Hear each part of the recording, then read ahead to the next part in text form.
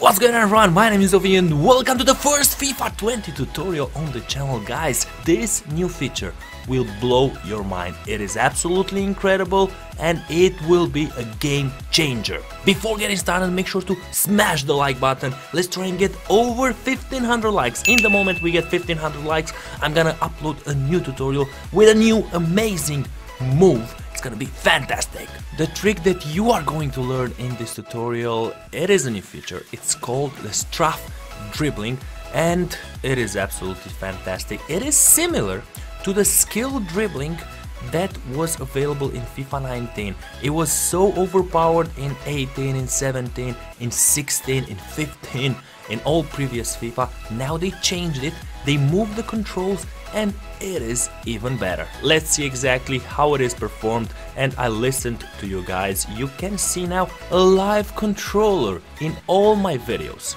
This will be available so you always get the chance to pause the video, maybe go back and see what buttons I push in different situations. This will also be available for all my gameplay videos like Road to Glory episodes and other Division Rivals videos. This new type of dribbling is performed by pressing and holding L1 plus R1 and moving the left analog. You can also do it by pressing L1 and the left analog, but I don't believe it is as effective, as complete as in the combination with R1, because if you do this combination L1 plus R1 in certain situations, you will be able to also block the defender.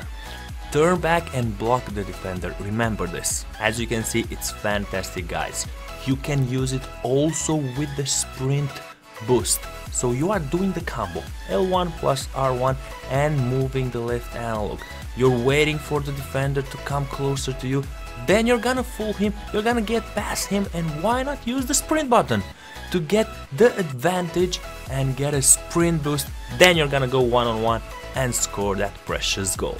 It is excellent to use in close control versus opponents that are rushing against you. I think this is where this type of dribbling excels. It's absolutely fantastic here. So each time a defender will rush to press you, you will be able to get past him using this simple and very effective technique. It is also excellent to use when you want to keep possession of the ball, slow a bit the game and wait for your teammate to get into the empty space so you can pass him, and from there on you can score the goal. Generally, guys, it's fantastic to use everywhere on the pitch. It offers amazing control of the ball and gives you control of the game. As I said at the beginning of FIFA 19, when my first tutorial about the best skill in the game was about the one and only croqueta, now guys, I'm saying that this type of dribbling will be a game changer.